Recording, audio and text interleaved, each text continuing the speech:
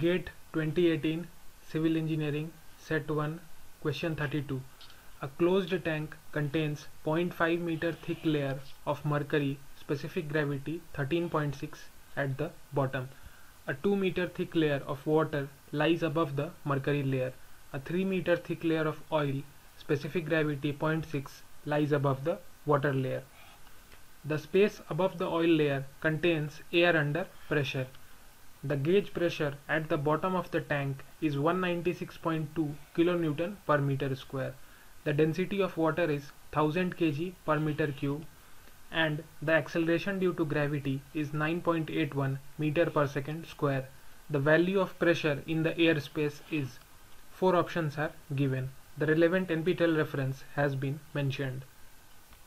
Coming to the useful data, if we are given a closed tank in which there are different liquids such as L1, L2, L3, and there is some air at the top which has its own pressure. So the pressure at the base of the tank can be written as the pressure of the air plus the pressure of the individual liquid layers L1, L2, L3 and so on. In this, the pressure of the liquid layers will be the density of the particular liquid into acceleration due to gravity into the specific liquid's height, which will be dL1.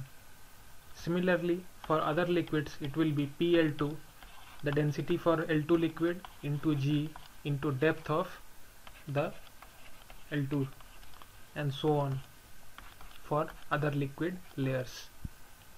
Using this equation we can find either the pressure at the base or the pressure of the locked air in the tank. In the given question, the 3 liquid layers in the tank are mercury, whose specific gravity is 13.6 and the depth is 0.5 meters from the bottom.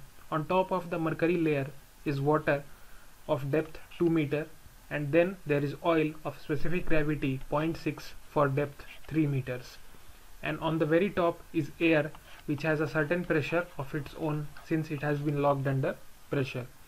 So the pressure at the base of the tank has been given in the question as 196.2 kilonewtons per meter square. This will be equal to the sum of the air pressure and the sum of the oil layer pressure plus water plus the mercury layer. So this whole pressure due to the liquids can be called as PL. So PL will be equal to summation of I equals 1 to 3 the density of the ith layer into G into the depth of the ith layer. This can be written as, starting with the mercury layer, so 13.6 into 1000 would be the density into G value 9.81 into the depth for mercury, that is 0.5. Similarly for water, specific gravity 1 into 1000 into G is 9.81 and H would be 2 meters, plus for oil we can write it as 0.6 into 1000 into 9.81 into 3. This value would turn out to be 1,03,986 Newton per meter square. On converting this to kilonewtons would be 103.986 kilonewtons per meter square.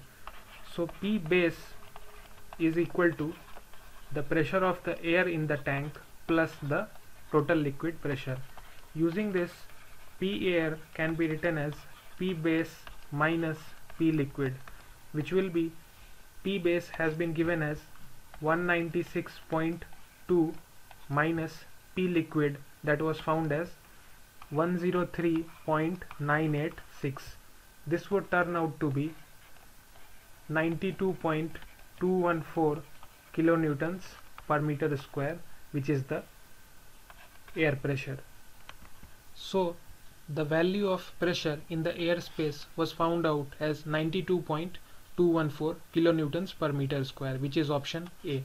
The relevant NPTEL reference has been cited.